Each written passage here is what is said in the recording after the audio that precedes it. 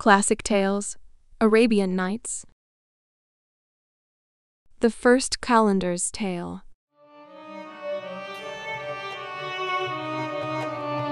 The first Kalandar began his tale, explaining that he was the son of a king, and his uncle also ruled a neighboring country. His uncle had 2 children, a son and a daughter. The Kalandar and his cousin, the prince, were born on the same day and were sworn friends. Every year, he would visit his uncle's kingdom and stay for around 4 months to spend time with his cousin.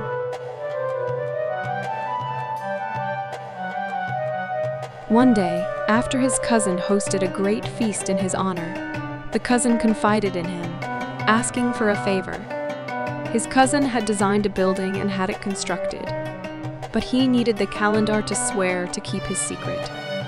The Kalandar agreed, as he was very attached to his cousin. His cousin then introduced him to a richly dressed veiled lady without revealing her name. The cousin asked him to accompany the lady to a cemetery, where he would find a newly built dome-like tomb and wait there. The Kalandar agreed and escorted the lady to the cemetery under the moonlight.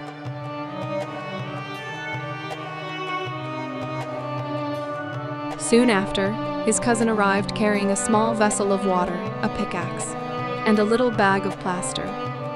He began to destroy an empty sepulchre in the middle of the tomb and dug into the ground, revealing a trapdoor with a spiral staircase beneath.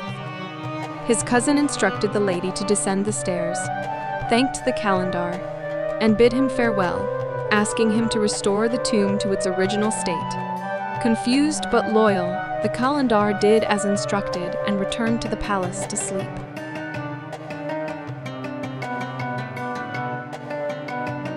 The next morning, he couldn't stop thinking about the previous night. He asked a servant to check on his cousin, only to discover that his cousin had not returned since the previous night. His uncle was also away hunting. Worried, he returned to the cemetery every day for 4 days but found nothing. He decided to go back to his father's kingdom.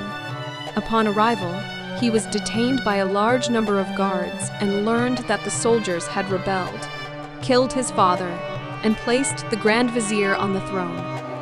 The Grand Vizier, who had hated him since childhood due to an accident where the Kalandar accidentally shot the Vizier in the eye with a stone arrow, ordered his arrest.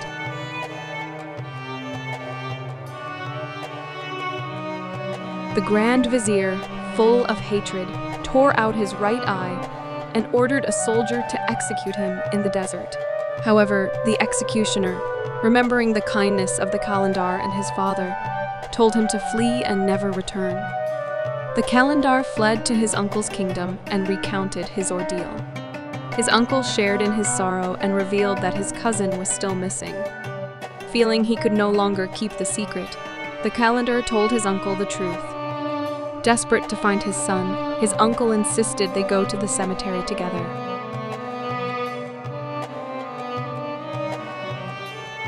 After searching, they found the sepulchre, dug into the ground, and descended the spiral staircase. At the bottom, they were hit by thick smoke, but persisted until they reached a brilliantly lit room filled with everyday necessities. In the center, they found a stone platform with the cousin and the lady lying there, burned almost to charcoal. The Kalandar was shocked and saddened, but his uncle, instead of mourning, angrily struck his son's body with his slipper.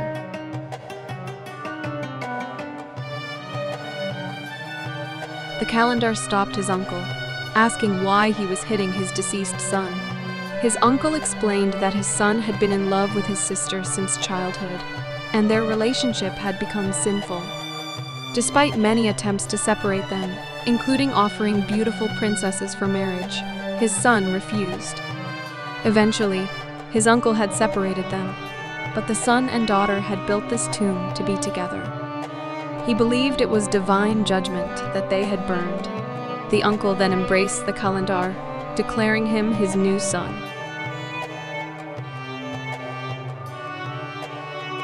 Not long after returning to the palace, they heard the sound of kettle drums and cymbals, signaling an enemy attack.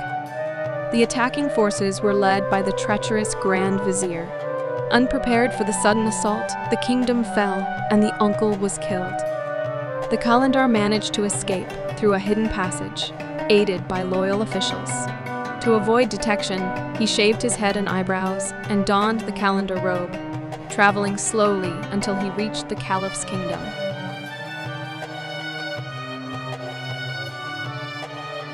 Upon arrival, unsure where to go, he met the second Kalandar, who was in a similar situation. Shortly after, the third Kalandar joined them. They were fortunate to find this mansion and be allowed to stay. After hearing his story, the eldest lady was satisfied and allowed the first Kalandar to leave. However, he asked to stay as he wished to hear the stories of the rest of the people there.